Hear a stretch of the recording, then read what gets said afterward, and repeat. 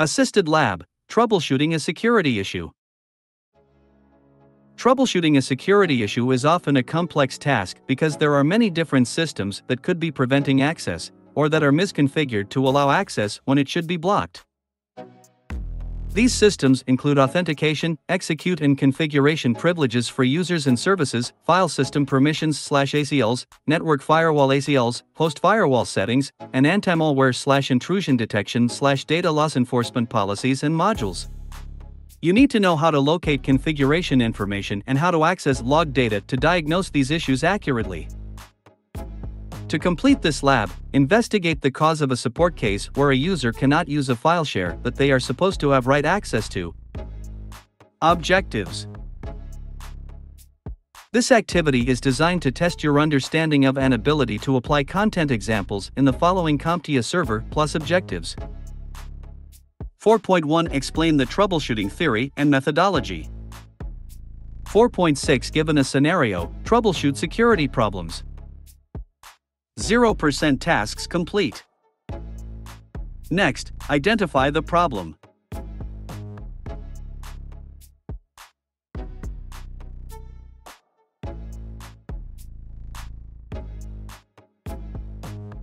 Identify the problem. A user has reported that the file share they normally have access to isn't working. You decide to start by having the user reproduce the problem. To troubleshoot issues effectively, you must approach problems in a structured way and ensure that you can select appropriate tools and information sources to help to diagnose the problem. On the first point, make sure that you are familiar with the steps in the CompTIA troubleshooting model. The first steps are as follows. Identify the problem and determine the scope. Establish a theory of probable cause, question the obvious. Test the theory to determine the cause.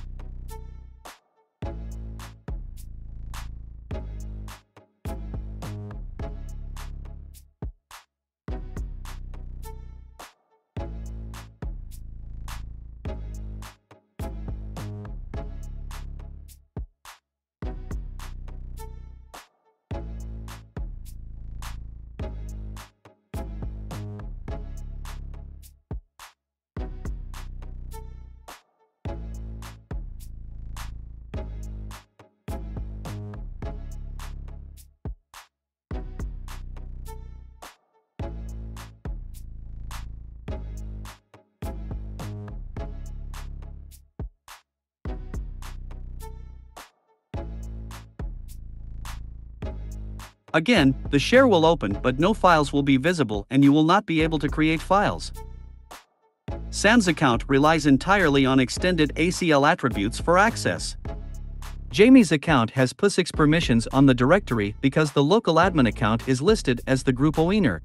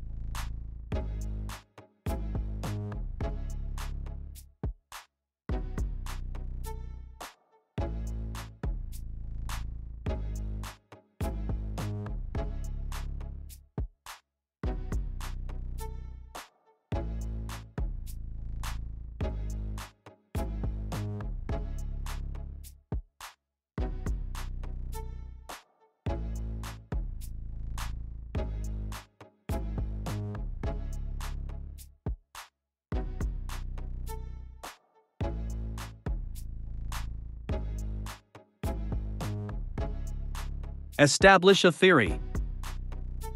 The fact that you can access one share, public, but not the other suggests that this is not a network problem. Nevertheless, in the interests of being thorough, let's scan the server to see which ports it is exposing.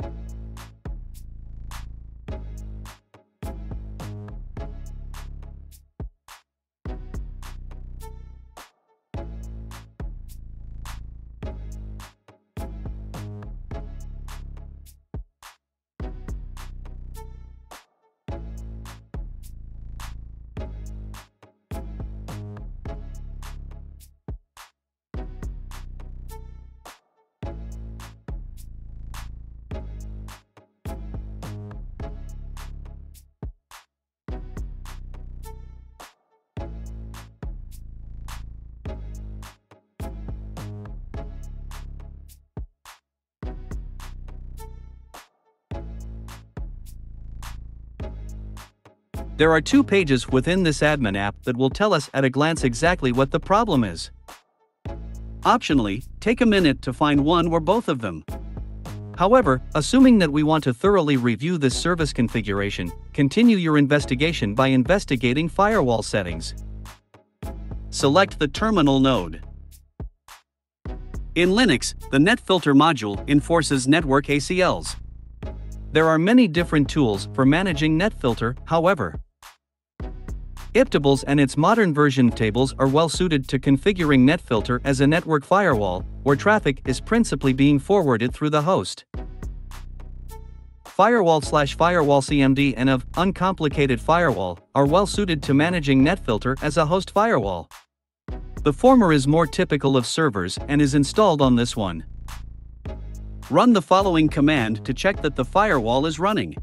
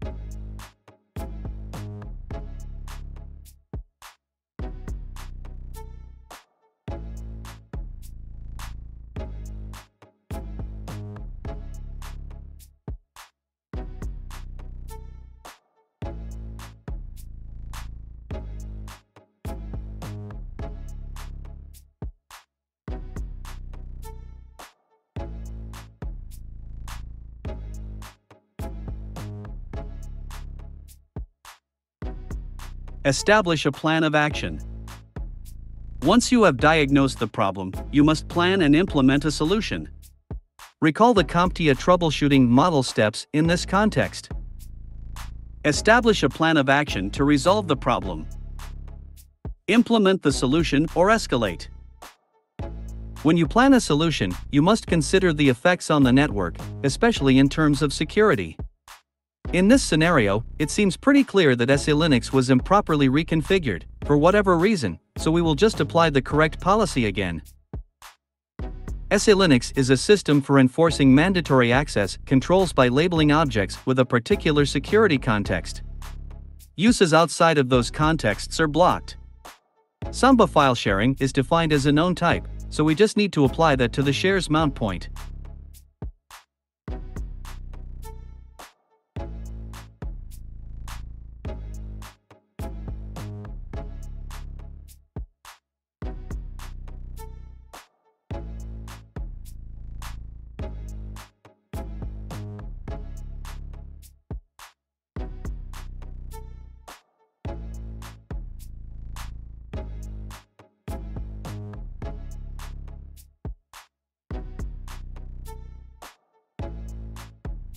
While we have applied a fix without engaging in too much planning, in more general terms, establish all the facts before implementing the solution. What if the policy had been changed by another technician to remediate a security breach? When troubleshooting, it is easy to become too narrowly focused on the immediate problem.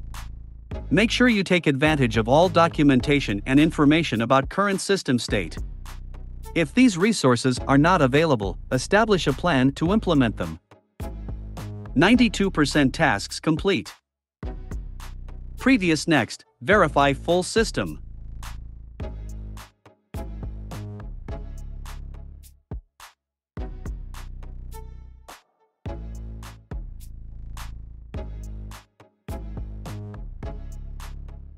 Verify full system functionality. With the solution applied, recall the CompTIA model steps that complete the troubleshooting process. Verify full system functionality and, if applicable, implement preventive measures. Perform a root cause analysis. Document findings, actions, and outcomes throughout the process.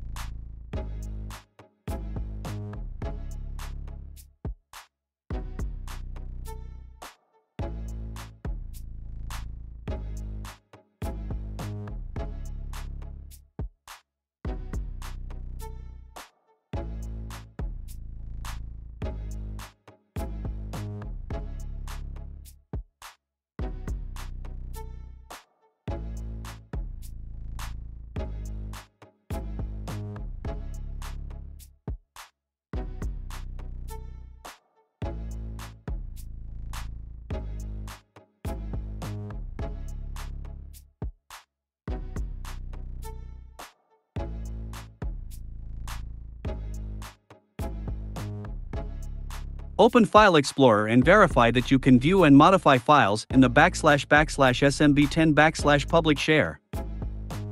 Think about how documentation and communication can prevent these kinds of issues. Why was the SE-Linux policy changed and who by? Why wasn't the change communicated or documented? If your management procedures ensure that these kinds of questions don't have to ask, your networks will be much more secure and reliable. 100% tasks complete. Previous next, Review Lab.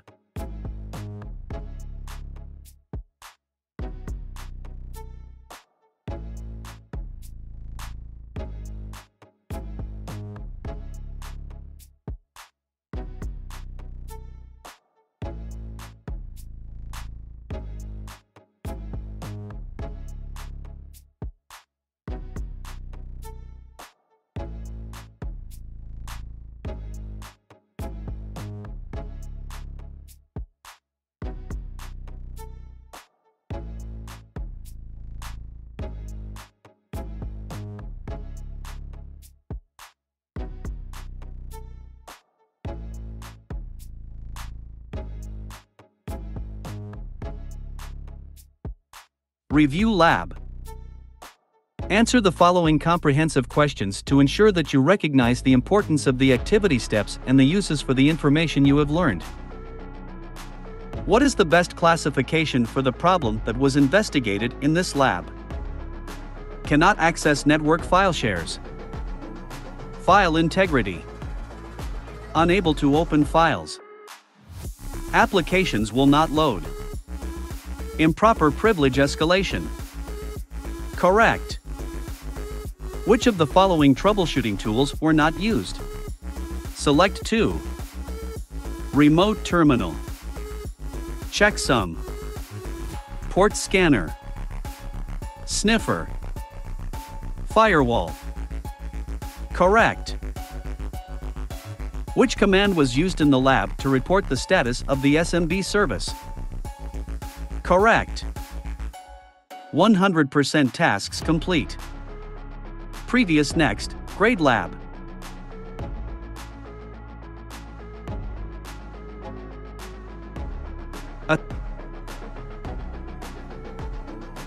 Grade lab. That concludes this lab. Please ensure you end it properly rather than just closing the browser window. Once you select Submit, you will not be able to return to this lab instance.